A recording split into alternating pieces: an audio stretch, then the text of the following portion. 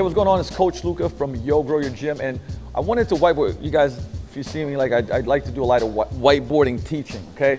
And this is something I wanted to share that will help you grow your business, but really differentiate your business. This is what we coach a lot inside of Yo Grow Your Gym, and not enough coaches are doing, okay? And basically it is kind of giving the behind the scenes and giving everything away, right? But we'll get to that, because I want to start with kind of like this pyramid that's like really simple of like how people even find out about you, engage with you, and then join, whether it's your online coaching programs or it's your brick and mortar gym, any business, honestly, anything in a wellness space, in a health space is like that. And it starts with the more curiosity, right? Like people don't know what they don't know, so they may not know about you, right? I always say, hey, you might be great at what you do and be helping a lot of people, but do people know about you? Of course, they're gonna know through word of mouth, referrals, things of that nature, but how do we kind of put that on steroids? Right? In your area, how do people find out about you? If you're online, how do people find out about you? And it starts with curiosity. Curiosity meaning, I'll give you an example. Instead of just talking in ether, I always give you guys examples. So if I'm a person that's struggling with low back pain, right? And a video pops up on social media, whether it's Instagram, whether it's Facebook, whether it's YouTube, and it says, 7 ways to help you fix your low back today. Now, I'm not even gonna go into that, whether you can do that or not, but that's gonna engage curiosity, right? Because here's the thing is, clients pay attention to things that solve their problems, right? This is big, okay, this is big. They pay attention to things that solve their problem, right? So if somebody needs a bunch of money, if things pop up, they're gonna help them make money, they're probably gonna be interested. At least they're curious, right? They're gonna be curious about it. So if they have problems with, like I said, their low back, they're gonna be curious about that, and that's gonna engage curiosity. Now, you're gonna have to create good content and actually solve some of their issues. Okay, but that's what you do. You're already doing that when you're coaching clients, right? You're helping people lose body fat, feel better, move better, improve performance, get stronger, build muscle, right? Whatever your niche or the group of things that you do for your clients. So you gotta start with content that people can click on because it's curious about. Those are like, I would say, I don't want to call it clickbait, it's just headlines that pull people in, right? If you put I would say an email out and the headline of the email says something like, finally, sustainably lose your weight and keep it off, right? And if it's something they've been wanting to do, that might be something that they're gonna click. So I would say study headlines, study headlines of people that do a great job of having them click on it. Meaning you could go to, this is some of the stuff that we share inside of the Yo Grow Your Gym Mastermind, where we're giving you guys the headlines that have been performing well for ads, for emails, for content on blogs. But that's step one. So when somebody, for instance, and I'll give you Instagram as an example, sees on Instagram, and let's say it was an example of, low back pain. I'm just using that.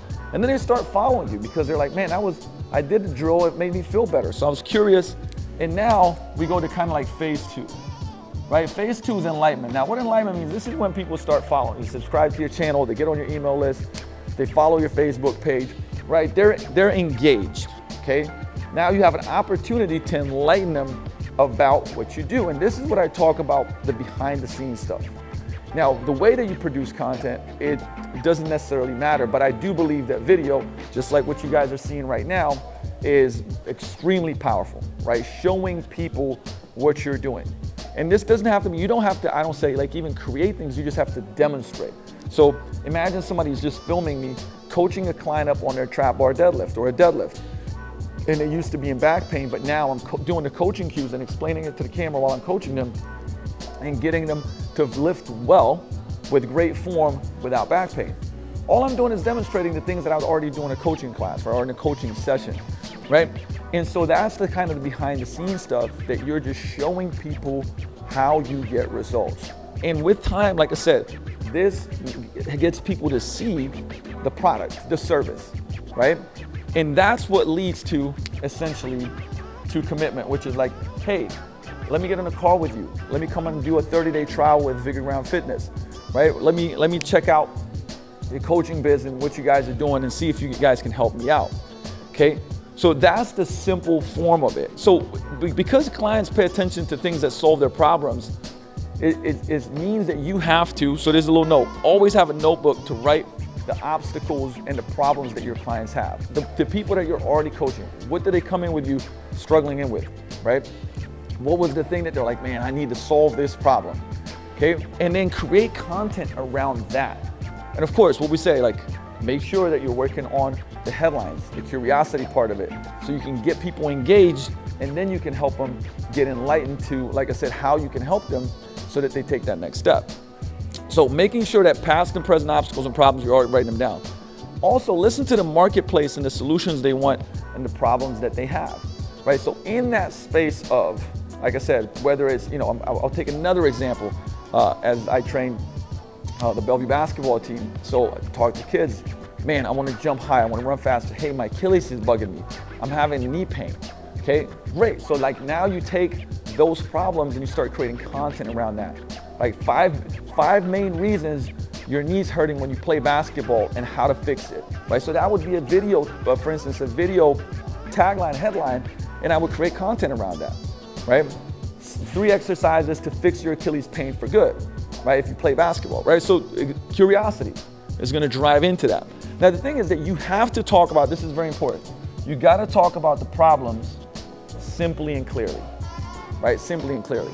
And this was one of my mistakes too, as I was just starting off in the industry, right? Trying to impress other coaches, having like this jargon and big words and stuff like that. You gotta make it simple so that people can understand it, right? Regardless of who you're talking to, make it simple, make it clear.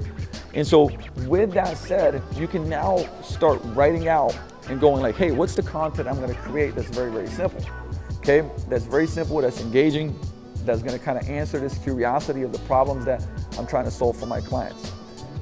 But this is the key, and this is where people go wrong. Give your best stuff away.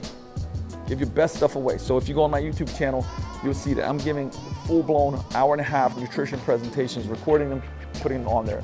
Presentations from my summits, the Victory Round Fitness and Business Summit, like everything, just giving it away. How program design, full-blown vlogs on how I write programs for athletes, for fat loss, for things like that, giving it away. So a big one that most people don't do is in my stories, I show how I coach clients or do programs. On Reels, I'll actually give away programs, right? So essentially giving your best stuff away. And people are afraid of that because it's like, oh, what? But if I give it away, then they won't need me. Not true. So there's 3 things that happen if you give your best stuff away. I learned this from Frank Kern quite a long time ago, right? And it's like, number 1, well, you position yourself as expert and authority because you're basically studying this, right? You're studying this and you're sharing your knowledge, right? So when people see somebody on stage, on video, they're gonna basically perceive them as expert and authority, which means you gotta know your stuff, right? So I'm gonna say always study, always learn this stuff, apply it, and then share it. But number 2, they'll see that you have confidence because who would share their best stuff? You gotta be confident about your stuff working and being good. Like nobody's gonna share stuff that sucks, hopefully not, right? Number 3, put it this way, and this one is important.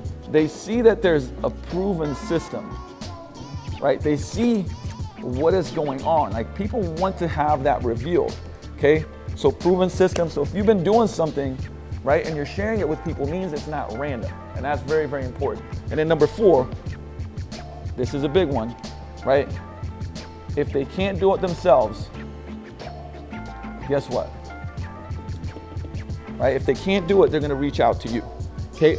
And the reality is even the information many times is not gonna allow us to do it, right? I constantly reach out to people, whether it's lawyers, whether it's physical therapy and rehab that I need, whether it's soft tissue work, whatever it may be, right?